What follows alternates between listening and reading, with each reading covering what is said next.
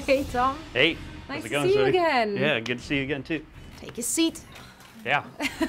So, Tom, in only 2 weeks' time, Legion is going to be launched. Right. Now, maybe you want to share a little bit more about the storyline of Legion with us? Yeah, well, I mean, Legion has a massive storyline that involves a ton of different characters and subplots and main plots, but really at the end of the day, it's all about the Legion coming to Azeroth.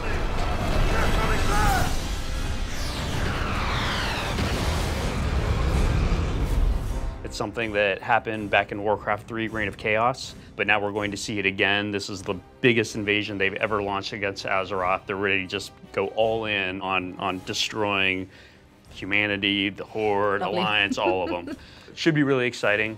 You know, we've got Gul'dan as one of the primary characters that is really kind of acting as the conduit for bringing the Legion back to Azeroth. And then, of course, you know, players are going to have to uncover the different pillars of creation to fight back against the Legion. And they're also going to enlist the services of Illidan, who's really a primary character. Awesome. So a lot of stuff coming our way. Now, you guys recently released a Harbinger series. Right. Maybe you want to tell us what those are about? Yeah, the Harbinger series was really designed to kind of go into more detail on a couple of the main characters that are part of this expansion. We had Khadgar, we have Illidan, and of course we also have Gul'dan. So we get to learn a lot more about Gul'dan's background, you know, what caused Gul'dan to be Gul'dan. We learn more about Archmage Khadgar and his history and some of the things that he's doing in response to the Legion coming back to Azeroth. And then, of course, we learn more about Illidan and his whole storyline and why it is that he's so central to this expansion. Now, you are prepared. Hi, Ian and Lewis. Thanks a lot for joining me here as well. We just talked to Tom about the storyline of Legion. Now, since I have you two guys here, maybe let's talk a bit about the content coming with Legion. And boy, is there a lot of it. I feel like every time we're always saying, this is our biggest expansion ever. And, well, this is. This, aside from the standard stuff like leveling to level 110, having a whole new continent to explore, the Broken Isles with its many zones, new dungeons, new raids, we have a wide array of new features, right? So we have artifact weapons that every single player can seek out for their own class, for their own specialization, 36 in all to track down with their own story, their own background, the ability to level them up, to customize them, and to have them grow with you as you fight against the Legion. We have the Demon Hunter class. We've been talking about doing Demon Hunter for such a long time, and when it came down to this expansion, we said to ourselves, well, if we're ever going to make this class, if we're ever going to bring this hero class that's this iconic part of the Warcraft universe into World of Warcraft, Legion has to be the expansion to do it, and we're so happy with how it turned out. But getting back to features of Legion, because I can just keep going. Go for it. I'm not stopping. We have World Quests, or a brand new feature that Okay. makes use of the entire outdoor world. The entire continent of the Broken Isles will scale to match players' level, such that when you hit level 110, rather than just having a small piece of a few zones that feels relevant still, the entire world of the Broken Isles remains relevant. We have literally hundreds of World Quests that are randomly chosen on a daily basis, such that you might play the game and quest for weeks without seeing all of them or even feeling like you've seen all of them. And the scaling actually applies to everything, not just world quests. So if there's a side quest that you missed, or a treasure that you missed, or even a rare encounter that you missed while leveling up, if you go do that content at max level, it will scale with your level and basically offer a reward that's, you know, viable for where you're at in the progression. Exactly, and as you're leveling up through the zones as well, the fact that they scale means that you can choose your own path through the 4 level up zones as you work your way to the max level zone of Suramar.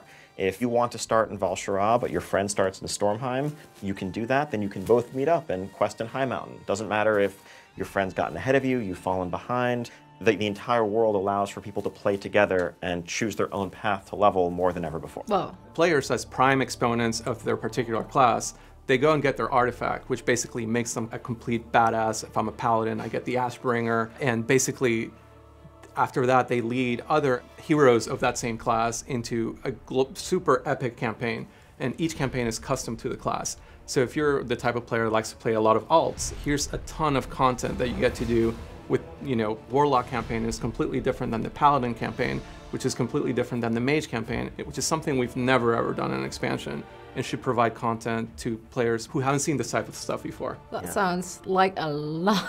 And there's content. more. Of course, there is Of more. course, we have a scaling mythic dungeon system at max level that basically allows for our dungeons to scale up in difficulty to basically match players' skill.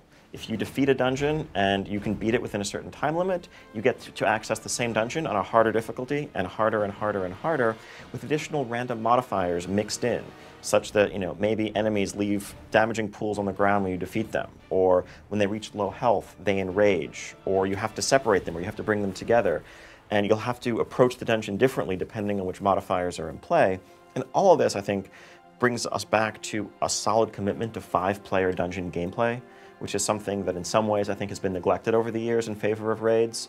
We think that's some of the best gameplay that MMOs have to offer and that World of Warcraft has to offer. And we're super excited to finally have a way for dungeons to scale, remain relevant, and provide a true parallel path of progression for raiding at endgame.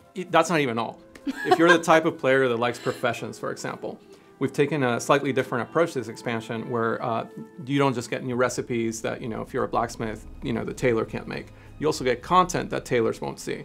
So specifically, quests involving your profession, quests that send you around the world to interact with specific NPCs, to develop your skills as a profession type player. And other stuff, if you're a PvP player, we have a whole new PvP system where you have PvP specific talents.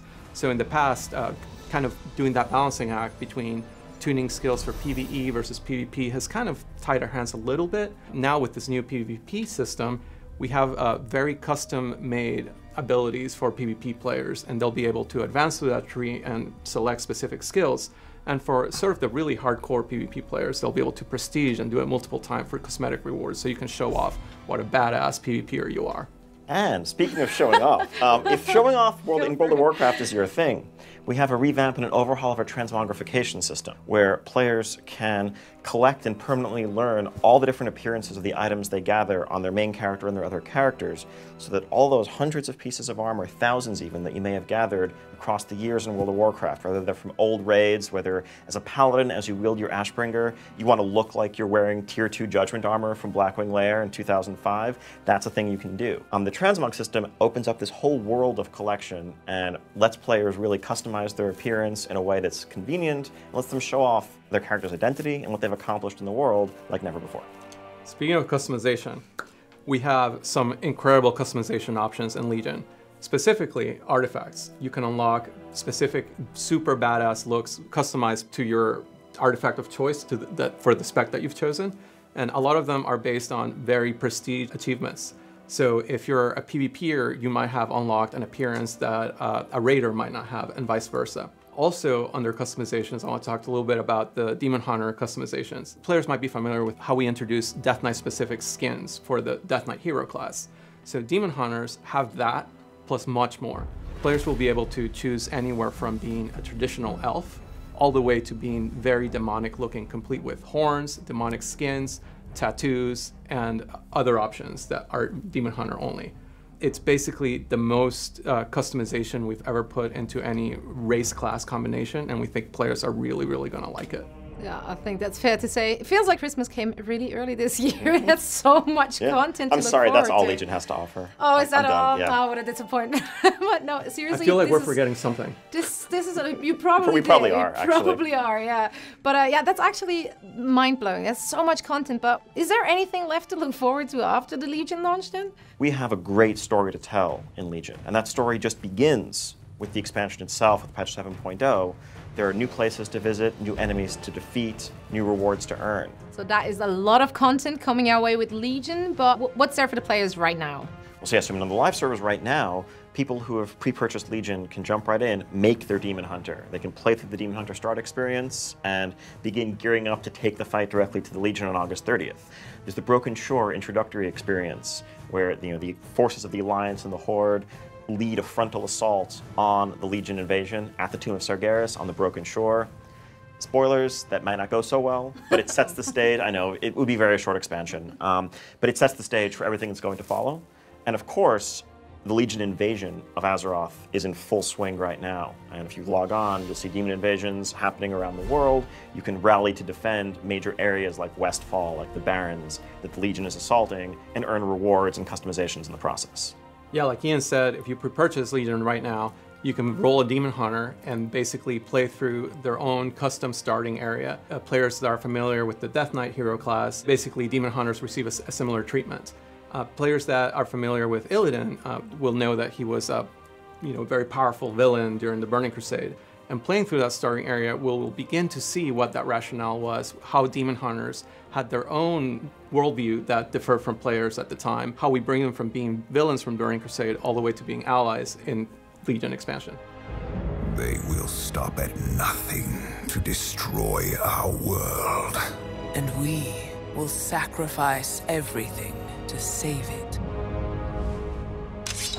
Right, so that sounds amazing. Also, I love those kind of world events. Like we had, I think the first one was Ankarai or something where that happened. So that always gets me so excited to be part of something like that. Definitely not something to miss. What are you guys having in store for us at Gamescom this year? I think we're holding one of the biggest Warcraft parties anywhere.